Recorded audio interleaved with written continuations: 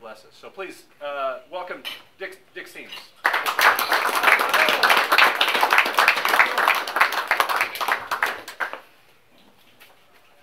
Thank you very much.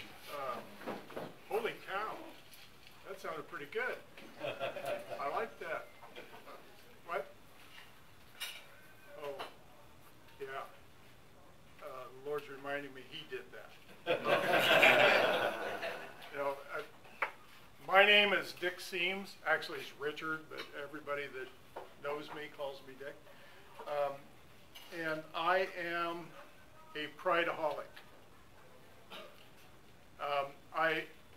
I can get really pumped up when I think about what I've done, and then the Lord reminds me, you really didn't do any of that. And that's exactly right. Well, I did the bad stuff. He didn't do that. But anything good that's happened through me has been done by the Lord. So I really appreciate that last song. I appreciate them all. But the last, when Holy Spirit come and fill us as the temple again. What I want to talk with you and think with you about this morning for a few minutes is being under the influence. Yeah, that's right. I said being under the influence.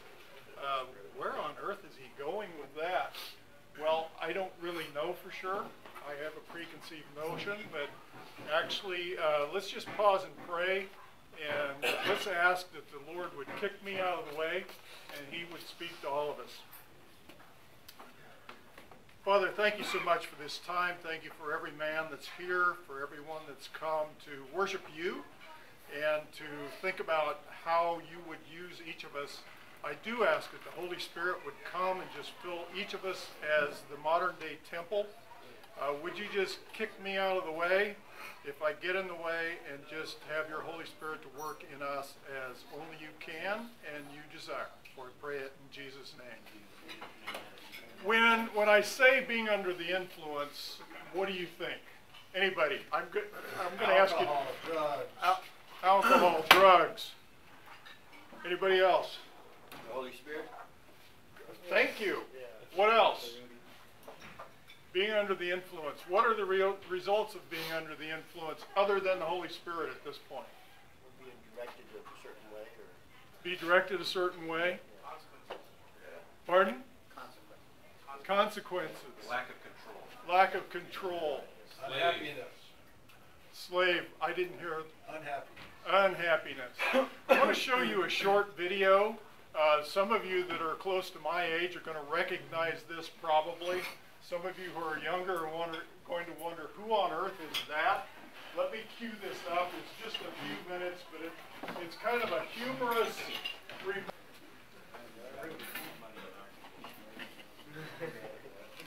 Okay, many of us can laugh at that, and I realize my sense of humor is unusual. Maybe my humor doesn't have sense, but I like that particular routine, and it reminds me of how silly we can be when we're under the influence of unusual things. So once again, I ask you, what's it like to be under the influence? What was it like to be under the influence for Foster Brooks? Delusional. What else? Scattered. Not in control. Not in control. He wasn't clear thinking. Wasn't clear thinking. That's right. Illogic. You know, I looked up on the internet what Mayo Clinic says are the results of being under the influence, and here's what they said. It said it's being overcome or overtaken. Well, he was certainly overcome or overtaken. It's to be not self-conscious. Obviously, he couldn't have been very self-conscious, or he wouldn't have been acting that way. To have little self-control. To have a high pain tolerance. And if you've ever been under that kind of influence, you know that you can injure yourself and don't even know it until the next day. To have an insatiable appetite for whatever you're being influenced by, and to center your days around getting more. named a few things before that we can be under the influence of in our society. Let's name some more. We named drugs and alcohol. Let's leave the Holy Spirit for later. What else? Pardon? Pornography. Money.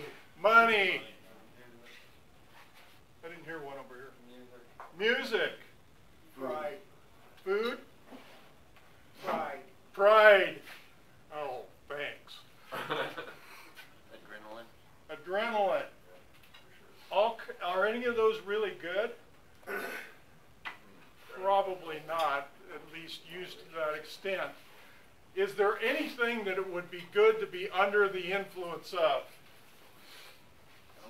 The Holy Spirit. Okay, I have some scriptures that I would like to have somebody read. Do I have any volunteers that either have a Bible or something, they can do it on their phone? Greg, would you look up Ephesians 5, 18 through 21? Who else? Who else? 1 Samuel 16, 13. Who else? 2 Samuel 7, 1 and 2. And Romans 12, 1 and 2. Two more. How about if I hand it to you? Can I get Ephesians 5:21, Dick? Ephesians 5, 18 through 21. So would you do Galatians 2:20 and Proverbs 3, 5 through 6. Now we're not going to do all those right now. We'll hold them for just a minute. But be ready, because at some point I want you to read those. So the first one I'd like to have read is Ephesians 5, 18 only. And don't get drunk with wine, which leads to reckless actions, but be filled by the Spirit. Read that again, please. And don't get drunk with wine, which leads to reckless actions, but be filled by the Spirit. So there is something good to be under the influence of. So how do you imagine we would act if we were under the influence of the Holy Spirit?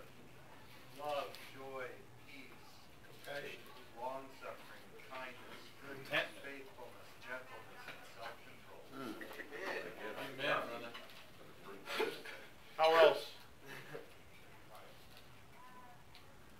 What? I was just going to say sensitivity to hearing and responding to the Lord. Yes, yes. I agree with all of those. So are there any ways in which we would act in a proper way, very much like we act in a negative way when we're under the influence of the bad things? For instance, would we be overcome and overtaken? Yeah. Would we be less self-conscious or not self-conscious? Yeah.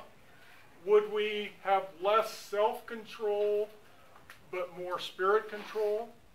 Yeah. Would we have a higher pain tolerance? Yeah. I would not worry as much about what's happening to me if I were really controlled by the Spirit. Would we have an insatiable appetite for the Holy Spirit? Yeah. Would we spend our days trying to obtain more of the Holy Spirit? I think so. Now, let me pause here to say that we may have differing opinions of what it means to be controlled by the Holy Spirit or to be under the influence of the Holy Spirit. And that's okay. We don't have to agree on everything.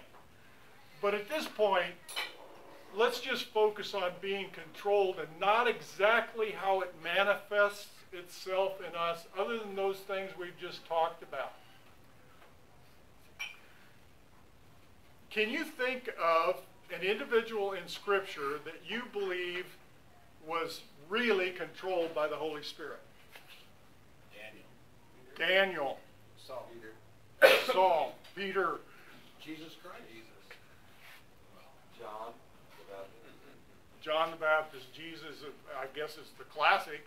He's a perfect example. Who else? Paul. Paul. David. David. Who else? John. John.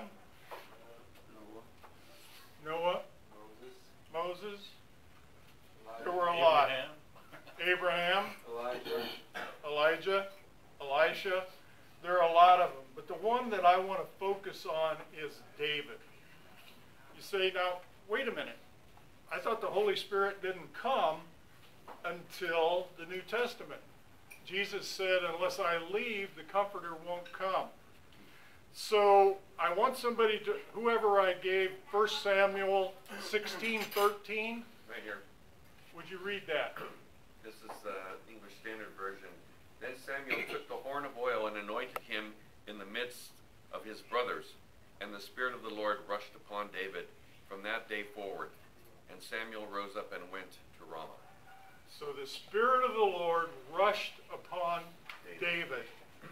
So whether or not we believe that the Holy Spirit was active in the Old Testament, here's an evidence that he was. And Scripture clearly says that. So what do we know about David? Well, we know that David was the 8th son. He had 7 older brothers. He was a son of Jesse, who was a descendant of Abraham, Isaac, and Jacob. He was a shepherd boy at the point that he was the youngest. He was a tender of sheep. We know that God selected him through Samuel to become the 2nd king of Israel. We know that Samuel described David as a man after God's own heart. I'm not aware that anybody else in Scripture is defined or described that way, a man after God's own heart. We know that David became Saul's right-hand man. In fact, Saul discovered through Samuel that David could play music that would soothe Saul when the evil spirit or whatever it was came upon Saul. And so Saul recognized that he was a good warrior, that he was an eloquent speaker, and that he was a good friend, and he actually became the best friend of Saul's son Jonathan. He became Saul's armor bearer and confidant and attendant. And we know that David was never defeated in battle. All the battles that David was involved in are recorded in 1 and 2 Samuel, and there's no record of David ever being defeated. Now the truth is, David was just an instrument. It's God who was never defeated, but he used David to lead the warriors that conquered the enemies of Israel. Is there a particular instance that reminds you of how Spirit-controlled, how under the influence of the Holy Spirit David was? Before you answer, I'm going to draw you to Goliath, the event with Goliath. And I think that's kind of my stereotypical example of being under the control of the Spirit. What do we know about Goliath? Goliath was a Philistine. Goliath, Scripture says, if you translate the metrics in Scripture, most people say that Goliath was 6 feet 9. I'm sorry, 9 foot 6. I got those numbers reversed. 9 foot 6. How high do you think this ceiling is?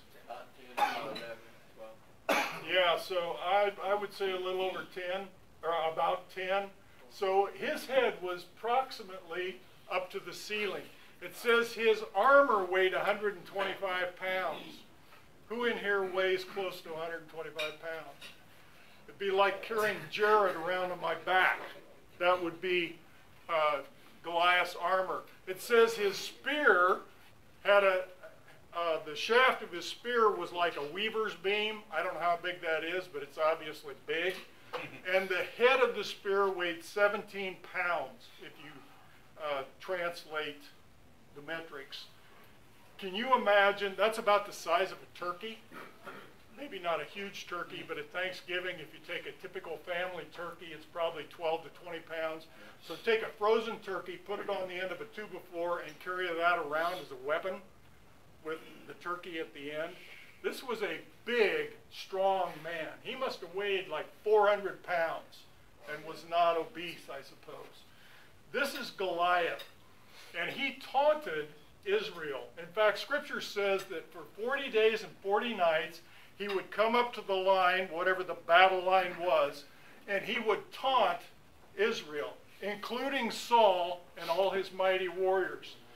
And he would say, choose you a champion and send him to me and we'll do battle. Now apparently at that time in history that was typically how they would fight. Now I don't know of a single record where that ever settled anything.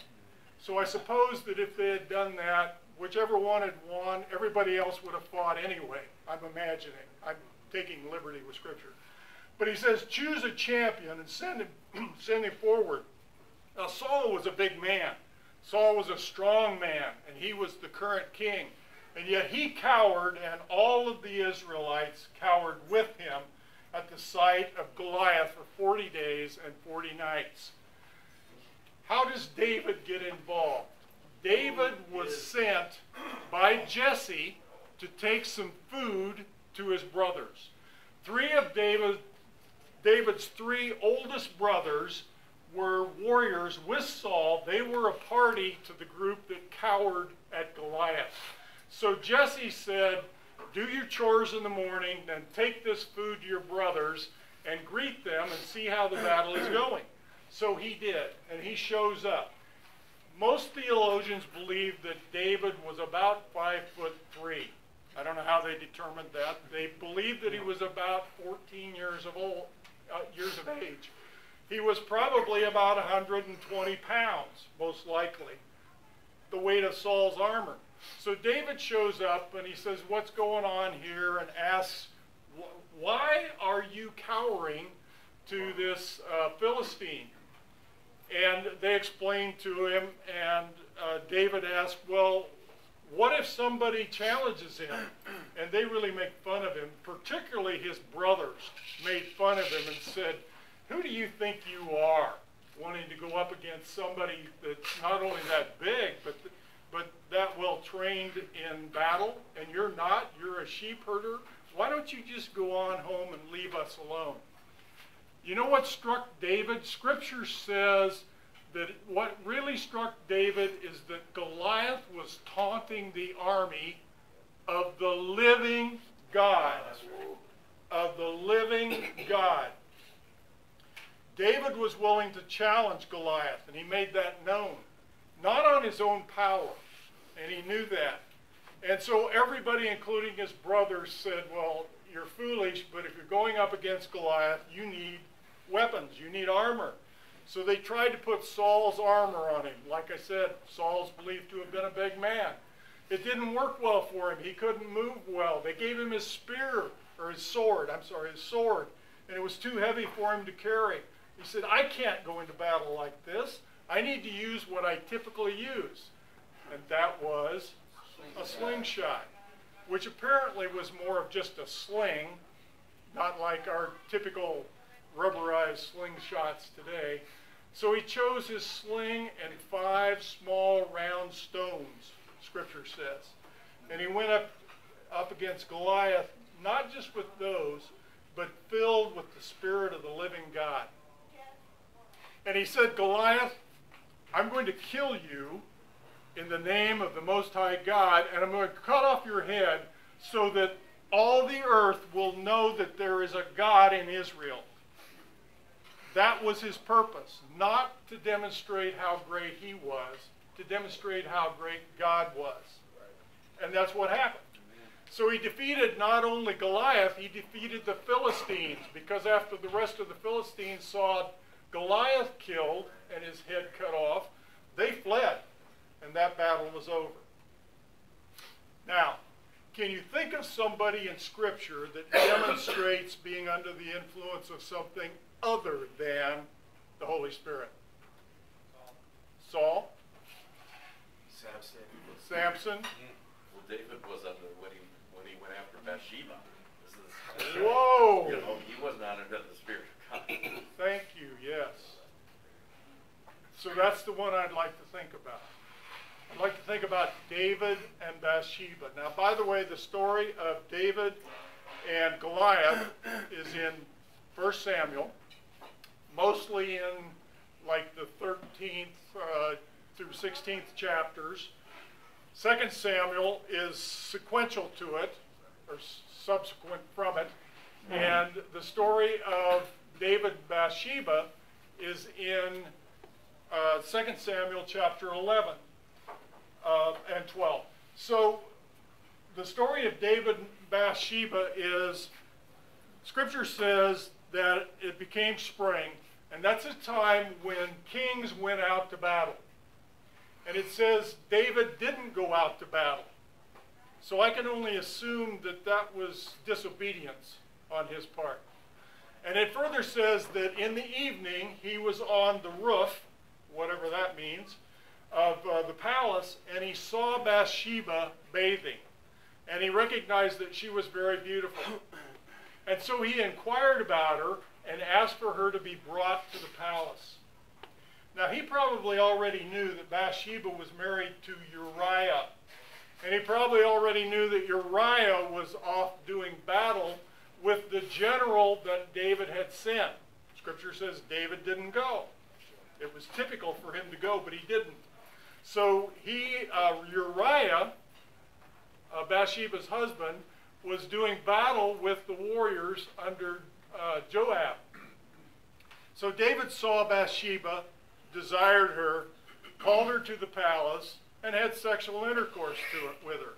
Now, I'm not going to say slept with her. You know, I sleep with my wife every night. We don't have sex every night. So I think sleeping with is the politically correct way to say having sexual intercourse with. But that's what David did. And so time passes a little bit in Scripture, and pretty soon she sends a message to David that she's pregnant. Uh-oh.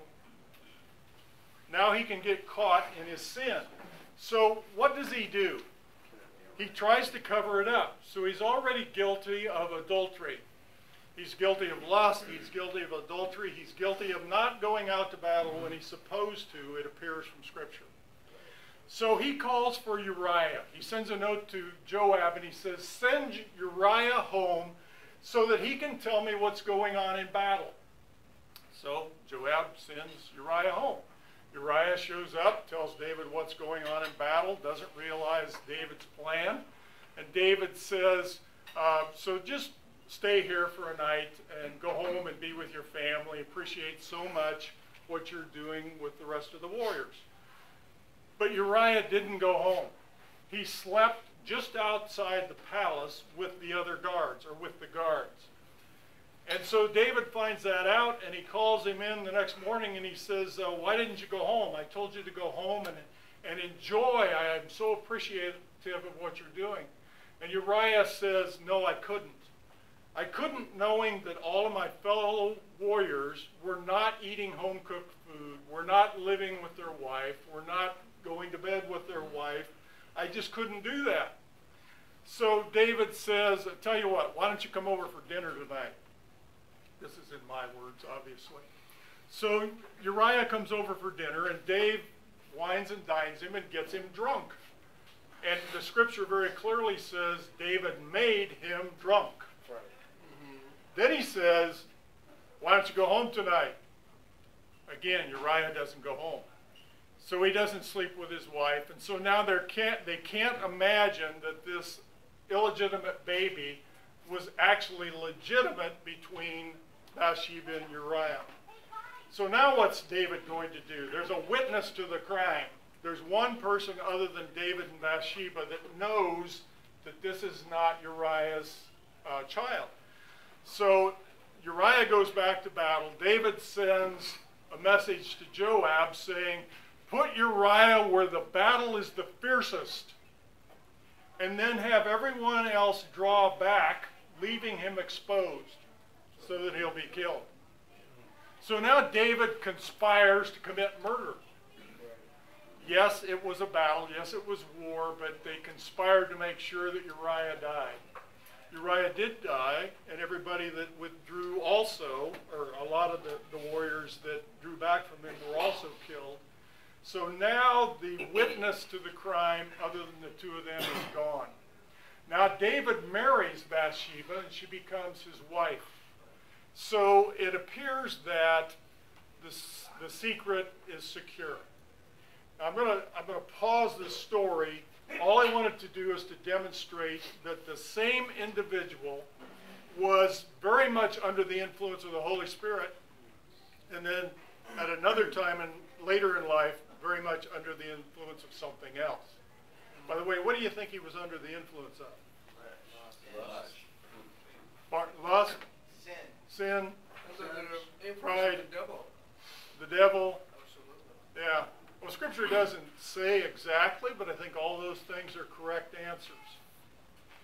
Now, I don't know about you, but this makes me really wonder why. Wait a minute. I see David as my premier example of being under the influence of the Holy Spirit. I also see David being my premier example of being under the influence of something else, something bad. I would say oppression.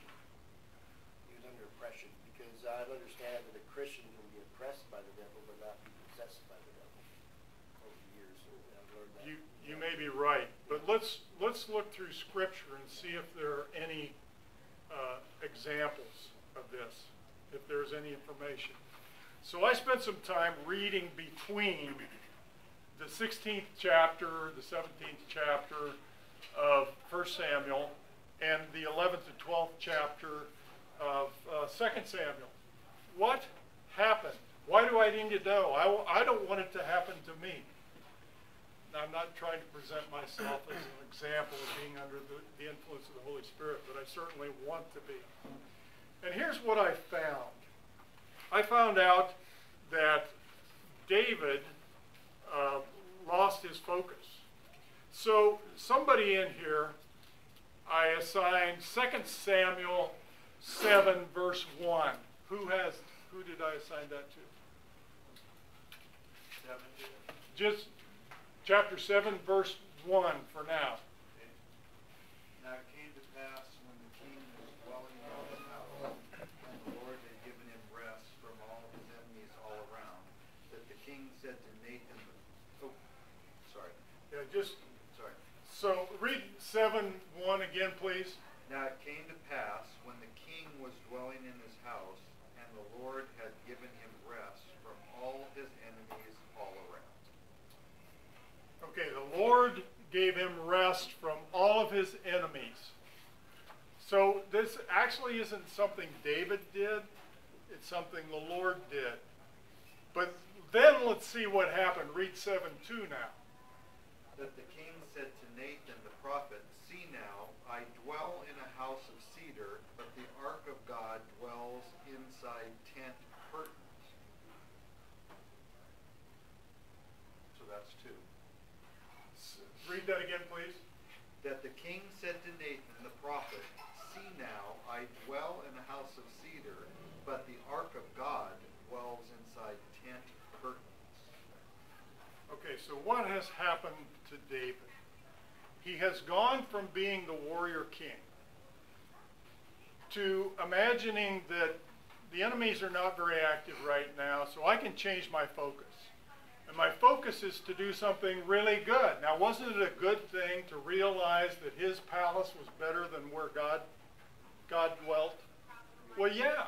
Wasn't it a good thing that David wanted to build the temple? Well, yeah. But was it what God wanted? No, it's not what God wanted. In fact, God said, no, you're not going to build the temple because you're my warrior king. In fact, your son is going to build my temple. And that's what happened. So David changed focus. Now, what should he have done? I don't know. Scripture doesn't tell us. But I'm going to imagine that David should have spent that time just solidifying his relationship with God and being prepared for more battle. Because the battles weren't over. There are battles after that. Some that David led and some that his sons or other people led. So David lost his focus. He lost his dependency upon the Holy Spirit. Yes, he wanted to do a good thing. In fact, he wanted to do a really good thing. He wanted to build the temple for the Most High God. So what's my point? My My point is, once we're under the influence of the Holy Spirit, we need to make sure we stay there. How do we get and stay under the influence of the Holy Spirit? One of these I want to have read again. Whoever had Ephesians 5, 18 through 21. Coming up. So the rest of you be ready. Most of these we're going to read. All right. Ephesians 5, this time 18 through 21. And don't get drunk with wine, which leads to reckless actions, but be filled by the Spirit, speaking to one another in psalms, hymns, and spiritual songs, singing and making music from your heart to the Lord, giving thanks always for everything to God the Father in the name of our Lord Jesus Christ, submitting to one another in the fear of Christ. Wow. Romans 12, 1 and 2. I beseech you, therefore, brethren, by the mercies of God, that ye present your bodies as a living sacrifice, holy and acceptable unto God, which is your reasonable service. And be not conformed to this world, but be ye transformed by the renewing of your mind, that you may prove what is that good, acceptable, and perfect will of God. So in Ephesians 5, 18 to 21, it talks about being filled and how that will work out through you. In Romans 12, 1 and 2, it talks about submitting and being transformed. And it doesn't say transform yourself. It says be transformed. So to die to ourselves. We die to ourselves and we have to stay dead to ourselves. Possibly David stopped being dead to himself. Who has Proverbs 3, 5 through 10? I don't have my reading glasses, I'm sorry. Okay. 5 and 6. 5 through 10. If you need it, it's, I think, the bottom of Trust in the Lord with all your heart and lean not on your own understanding. And always acknowledge him. He will make your paths straight. These are not the only scriptures that tell us how to be under the influence of the Holy Spirit. But these are certainly pretty dramatic ones. And so I invite you, along with me, to submit to these scriptures, to attempt to be under the influence of the Holy Spirit. I want to be under the influence of the Holy Spirit. I want people to not see me. When I look at me, I don't even like the way I look that much. But I like the way Jesus looks. I like the way the Holy Spirit acts. So let's attempt to not get drunk with wine or ego or lust or pornography or all those other things we mentioned, a lot that we didn't mention, but be filled with the Spirit. Let's pray. Father, thank you so much that you called us to be in your family. And then you just didn't leave us alone to struggle, but rather that you sent the Holy Spirit to seal us, to perfect us, to make us what you want us to be. And you gave your word, the written record of Jesus. Thank you for Jesus, everything about him. Thank you that he indwells us through the Holy Spirit. Thank you that we are going to be there when he comes again, whether dead or alive at the time. We will rise and we will reign with him. Father, I look forward so much to that time. Not a death wish, but I cannot wait to see you as you really are, to see Jesus as he is, to see God the Father as you are, to be totally consumed by the Holy Spirit. Father, just have your way in us, for we pray it in Jesus' name. Amen.